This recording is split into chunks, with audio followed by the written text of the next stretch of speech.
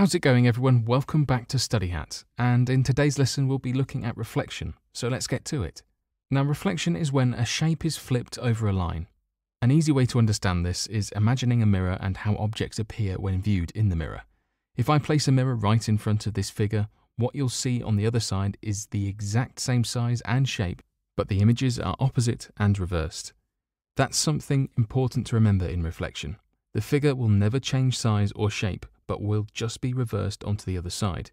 If you remember that particular point, it will help you easily eliminate some of the given choices on any reflection questions that may come up in your test.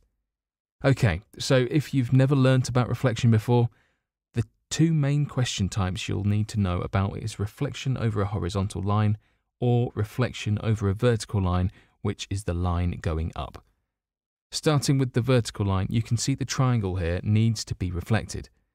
By imagining a mirror directly here, we can see what will happen once this triangle is reflected over the vertical line.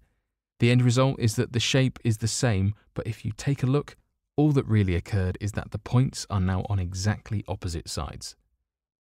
Now you can see that the reflection line is over the horizontal axis, which means we have to flip the triangle down. So once again, imagining there's a mirror in front of that line, the end result is the triangle being flipped to look like this. Now that the main concept of reflection is out of the way, I'll now go through some of the common exam-style questions. It says which figure is a reflection of the figure on the left. Circle the correct letter. Straight away, we can see that this is a reflection over a vertical line, so if we zoom in, we now know that this edge will be on the opposite side. It's currently on the right, and because it's been reflected, it should end up on the left. So if I just reflect it right now across this line, this is what the answer will look like. And by going over the possible figures, the answer is B. Let's move on to the next question. Which figure is a reflection of the figure on the left? Circle the correct letter. Okay, once again, it's a vertical reflection, which means everything moves to the opposite side. This triangle that's on the right should appear on the left once reflected, and this shape here should move from the left to the right-hand side. One thing to remember is that the size doesn't change, therefore we can start eliminating any wrong figures, so D and C in fact are smaller than the original question. Therefore we can cross those off, and then just by looking at position we know that since it's only reflecting vertically, the shapes wouldn't move up or down, so we can also cross A and E off, leaving us with B as the answer. Now if we double check it by flipping it, the shape should perfectly align, and there it is. Now pause the video and have a go at doing this next one.